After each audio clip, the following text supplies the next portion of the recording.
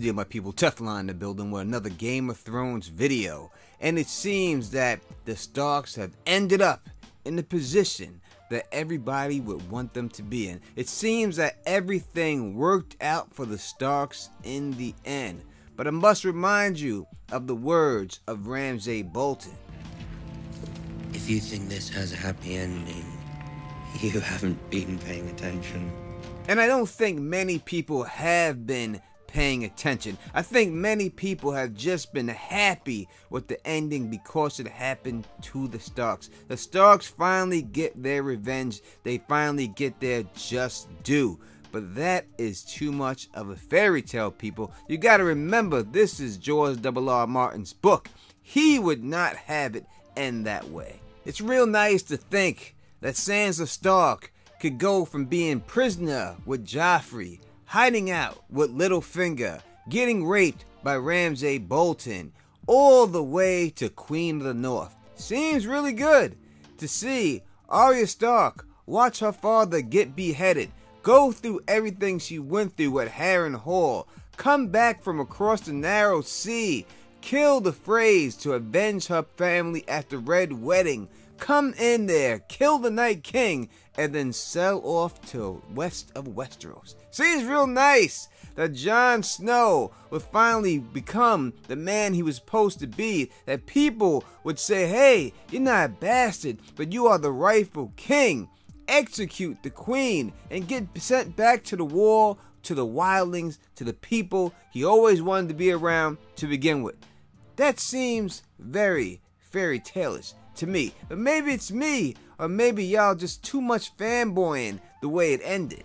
And let me not forget, according to Tyrion, the person with the best story in all of Game of Thrones, Bran the Broken, a kid who was pushed out of a window, got no legs, becomes the three-eyed raven, and is now the king of Westeros. Now that would seem good if that were the case. But unfortunately, that is not the case, because Bran Stark is not the king of Westeros. Bran Stark has never sat on the Iron Throne whatsoever. In fact, Mira said it a long time ago.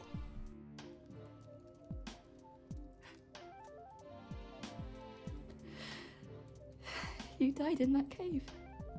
Yes, Bran Stark did die in that cave. In fact, this was a plan by people who figured this out long ago, before Bran Stark was even born, exactly how they were going to pull this off. Bran Stark has never sat that Iron Throne. The person sitting on that Iron Throne is a Children of the Forest. Bran Stark was body snatched, just like Bloodraven was. And now the person that is they call the last Green Seer is sitting on the Iron Throne. Now I know this might be hard for most people to believe, because this wasn't spelled out directly for you in the show. But I guarantee in the Blood Moon prequel, you will see that this is the case. And what I'm going to do is I'm going to spend the next 4 videos, and I'll put all these videos in the playlist, explaining to you exactly, from the beginning, how the Children of the Forest plotted to get the Iron Throne, and how finally, at this time with Bran Stark, they succeeded in doing so. These body snatchers had this planned out for a very long time, and in these next couple of videos, I will explain to you exactly that. It was you. You made the White Walkers. We were at war. We were being slaughtered. Our sacred trees cut down. We needed to defend ourselves. From whom? From you. From men. So make sure you subscribe and click that bell so you could be notified every time I upload a new video. It wasn't man who brought war to Westeros. Long before man knew of this land, its soil was soaked in blood. In the dawn of days, the Children of the Forest warred with the giants, not for who should rule the continent or who should rule over both of them, The children fought and hunted with dragon-glass spears and arrowheads. The giants pulled down branches and threw stones. Later, across the narrow sea, crossing to the land from the arm of dawn, came the first men. Men were not like giants and did not live in the open land, sleep beneath the stars. Men farmed the lands and built houses and towns and other structures. As the children lived long lives but were so few, man lived short lives and were so many. And with great numbers came the great need for great resources. So man chopped down more trees, built more farms to feed itself. While in the great forest gaining supplies, man stumbled upon a sight unseen. A white tree with red leaves and faces carved into them. Eyes and mouths that dripped with substance that looked like blood. Man feared these trees, but the faces never spoke as they cut them down. No man knew what a weirwood was, or that it would grow for all time if left alone, or that the children believed that the spirits of their ancestors lived in these trees. The children seen stumps of which great weirwoods that stood for thousands of years grew, dripping with sap, and grew furious. For these trees were the children's graves, and their limbs were their ancestors' bones. Driven by anger and hatred of man, the children attacked. But the weapons used to kill giants weren't as effective against man. Their dragonglass spears broke against bronze swords. Their dragonglass arrowheads could not penetrate bronze shields. Losing the war, the children were forced to use magic to save themselves.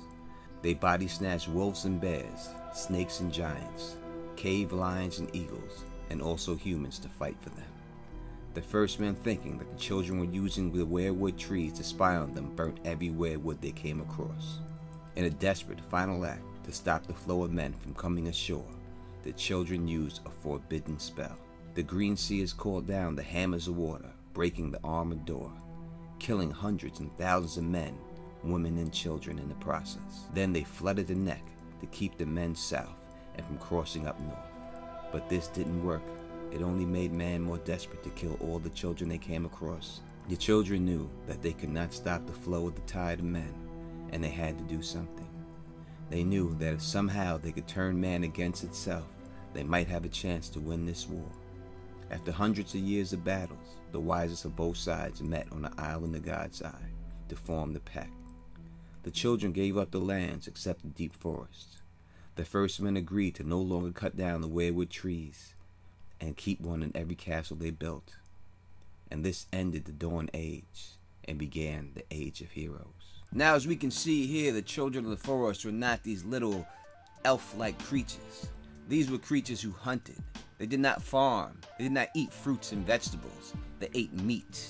They liked to war. They fought wars against the giants, not to see who would conquer the world, not to see who would rule the both of them, but they fought these wars for fun. They fought these wars for sport. And they did have legitimate beef against the first men. The first men did come across and cut down their weirwood trees. But as we can see later on, when they do have the pact, they were able to explain to the first men exactly why they did not want the weirwood trees chopped down. In the beginning, they did not go this route. They did not try to make a political solution to this. Instead, they tried to wipe the first men off of the planet. They tried to kill them all. And I think something that people do not bring up, and they should, is when they destroyed the Arm of Dawn, they killed hundreds of thousands, if not millions of people that were living on the Arm of Dawn. They didn't just kill men, they killed women, they killed children, and they did this with no respect for human life. Now you're gonna hear people in this community especially, because it's put in the books like it's sweet. And what I'm talking about is warging and skin changing. Now they make it seem like it's this great ability. There's something that the children of the forest do and it's something good to be done. This is actually what I call it body snatching. This is a disgusting ability. This is taking over somebody's body and making them do your will. And body snatching is the children's MO from the beginning of time. They do not have the numbers to fight war, so they cannot lose men. They cannot lose children of the forest. So they body snatch other creatures with no regard for their lives. Whether it's a snake, Whether it's an eagle, whether it's a dire wolf, whether it's a giant, or whether it's another human being, they take them over and sacrifice them, are willing to kill them in order for them to meet their goals, as long as they don't die. And this is what they have done from the beginning of time, and this is what they continue to do. Now, even with all the body snatching going on, even with them using more magic and flooding the neck, drowning more people, drowning more hundreds of thousands of human beings in the process so that they could not come no further, the children still were not able to stop man. And they knew that they had to stop this war, because even if they would eventually be victorious, man would have burnt down every weirwood tree on this continent. And they had to stop this from happening. So that is why they came to a political means at this particular time and formed the pact. But before that happens, I said in that piece that the children of the forest knew that if somehow they were able to take man's numbers and turn it against him, that they would be able to win this war. And that was their plan. When they signed this pact, all they did was try to buy time for themselves to get their bigger plan into effect.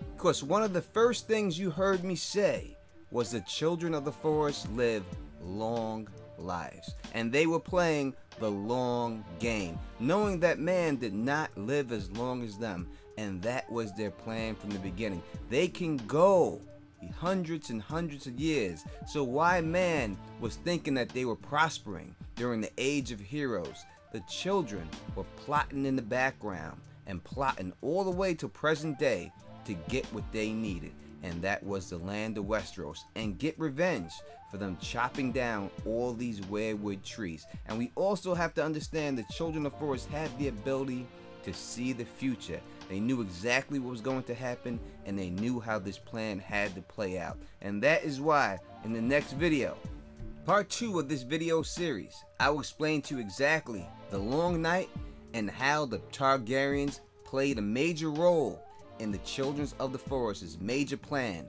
to take back this continent.